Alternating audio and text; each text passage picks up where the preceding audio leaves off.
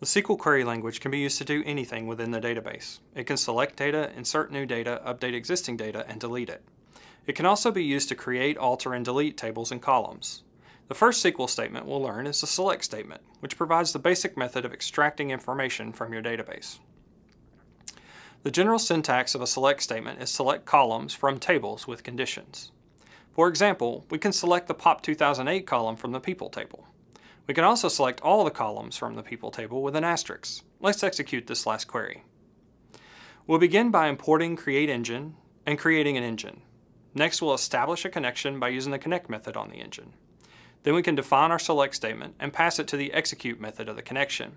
This gives us an object that we can use to fetch the results, which we'll be assigning to the variable ResultProxy.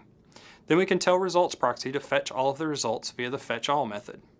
Now results will contain all of the data from our people table.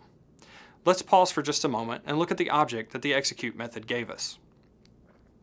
That object is called a ResultProxy and can be used in a variety of different ways to get the data returned by our query. When we use a fetch method, such as fetchall on a ResultProxy, we get a ResultSet that contains the actual data we asked for in the query. This separation between the ResultProxy and the ResultSet allows us to fetch as much or as little data as we desire. And we'll explore this more in a later section. Let's learn how to work with a ResultSet. In this example, we're using the results from the prior query. We'll start by getting the first row of the results by using an index of 0. By printing the first row, we can see the data it contains. If we want to know what columns are in the row, we can find out by using the keys method.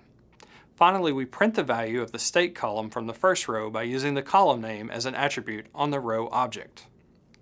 In the prior query example, we wrote a normal SQL statement as a string. However, manipulating a string to build more complex statements can be very overwhelming. The beauty of SQLAlchemy is that it allows us to assemble these complex statements in a Pythonic way. Pythonic refers to code that adheres to the idioms of Python's common guidelines and expresses its intent in a highly readable manner. SQLAlchemy also hides the difference between database types so that we can focus on the data we want to work with instead of the differences we might encounter in each database type. Let's rebuild the same query using SQLAlchemy. The first 3 steps of creating an engine and establishing a connection will be the same.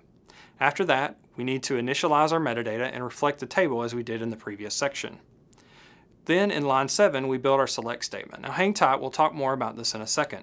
Finally, we execute the statement and fetch all the results.